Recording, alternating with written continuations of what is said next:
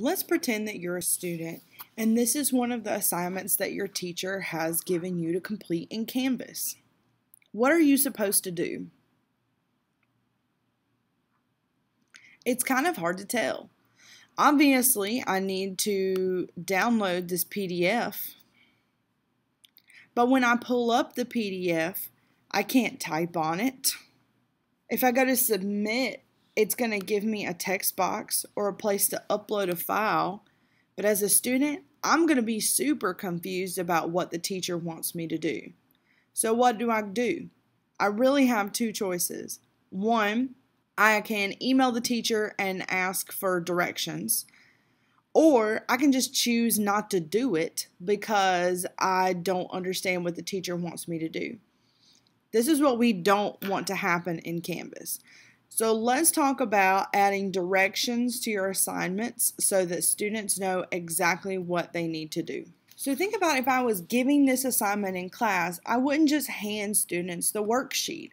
I would talk them through it. We would maybe do the first example together. I would read the directions to them. So those are the kind of things that you also need to include on Canvas. So I'm going to actually move my file down and I'm going to put the directions at the top. So students have to see them first before they even get to the PDF. So I'm going to think about what I would need to tell students. So obviously I'm going to need students to download the file. So I'm going to tell them that. I'm also going to click on this link and link option. I'm going to change the name of the worksheet to match what I'm calling it here and make it something easy for students to see. So now it matches Persuasive Language Worksheet, Persuasive Language Worksheet. This doesn't actually change the name of the file, it just changes what it's saying here. Then I'm going to need to decide what I need for them to do, and I'm going to list the directions in order. One thing that I find that helps my students if I number the list. So that way when they're telling me they don't understand the directions, I can say, what number are you stuck at? Which forces them to go back and look at the directions and figure out, oh, I'm stuck at number 2 or number 3 or whatever. So the second thing is on this worksheet, I need them to read the actual excerpt from this speech. So I'm going to say that. And then I'm going to think about in class, if we were going to read this speech, I would tell them to listen for rhetorical moves because that's what this worksheet is all about. And persuasive language. So I'm going to tell them that. I would consider that to be teacher talk. The next thing is really, I need them to complete the worksheet. But they can't actually complete the worksheet because it's a PDF. So that means they can't edit it. Now, there are a million different ways you can have your students do this. My suggestion is that you pick one way, you keep it simple, and you use that way all the time. Instead of giving students many options, which can sometimes overwhelm them, or giving them a super complicated way that you want them to do this. You could make a digital worksheet using Google Slides or something like that. But if I want to keep it super simple, I'm just going to tell students to put their answer in the text box.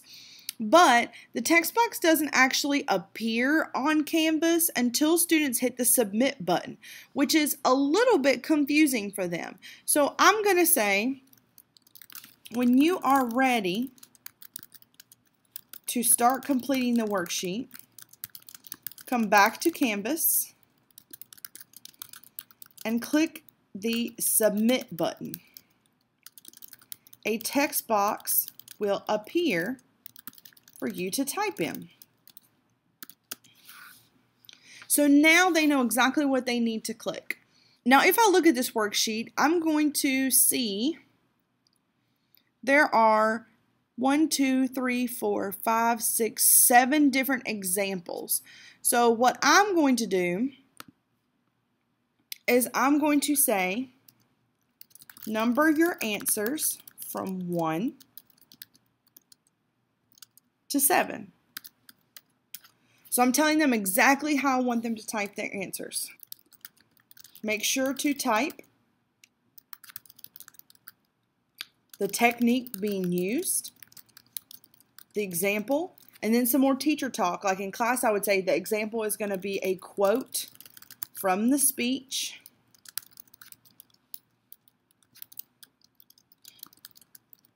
And then the effect of the example.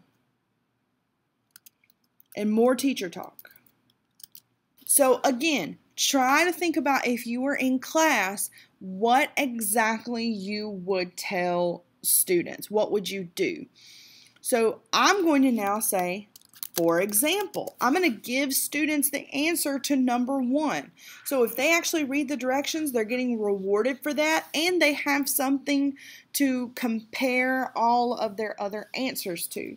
And I'm going to type it exactly how I want my students to type their answers. I'm even going to tell them on the directions for number 4, the answer to number 1 is provided below. Use this example to structure your answers. Now, once they have finished, they also need directions about how to submit. I'm going to say when you're finished with your work and ready to submit, you need to hit the Submit Assignment button. Now, there's something else I can do here that will be very helpful. So right now I'm saying download the PDF below. I'm actually going to copy it and move it here.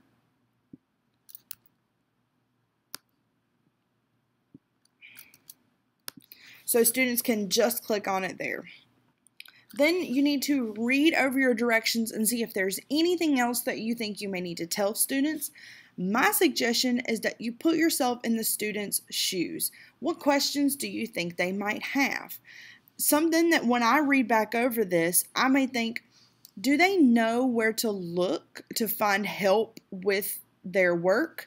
So I'm going to tell them, I'm going to add a number 5 here and say, if you need help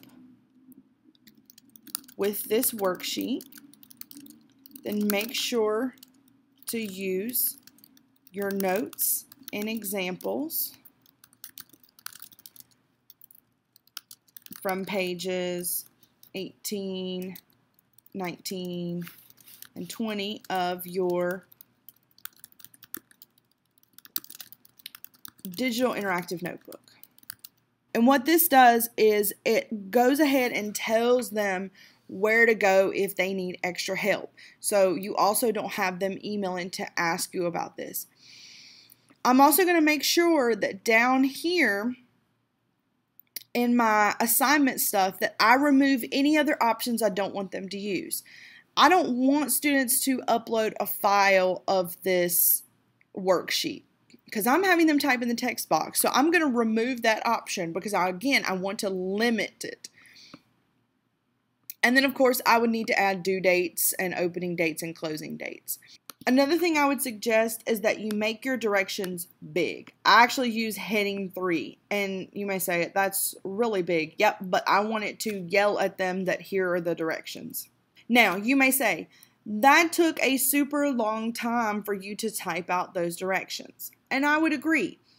However, what you're going to start to notice is if you do a lot of assignments similar ways, you can copy and paste these directions and then just change whatever you need to change. So the next time I do this, I may just need to change the numbers or just the directions for like number 4 and then change the name of the excerpt or whatever. The directions pretty much for number 3 and number 6 are always going to be the same. So you can use copying and pasting to save yourself some time. Also, I would argue that you spending the time right now to type out really good detailed directions with an example and some teacher talk will save you time later from answering student emails. I don't really receive a ton of emails from students about how to do the work. The only questions that I really get from students are about the content of the work. So they're asking me about rule of 3 as opposed to how do you want me to turn in this assignment? And that saves me a lot of time in the long run. So even though it may take you some more time to type up directions, it will save you time in the long run. So now I'm going to hit save. And let's look Now, if you were a student, you know exactly what you need to do. Now, you may say, this almost looks like too much information. And I would argue that I would rather give them too much information than not give them enough. This helps students know what to do. It also can help a parent who's maybe trying to help a student know what to do. And if a student emails you and says, I don't know how to do this work, you can say, which part of the directions are you having trouble with? And a lot of times that will just redirect them back to the directions and they will solve their own questions.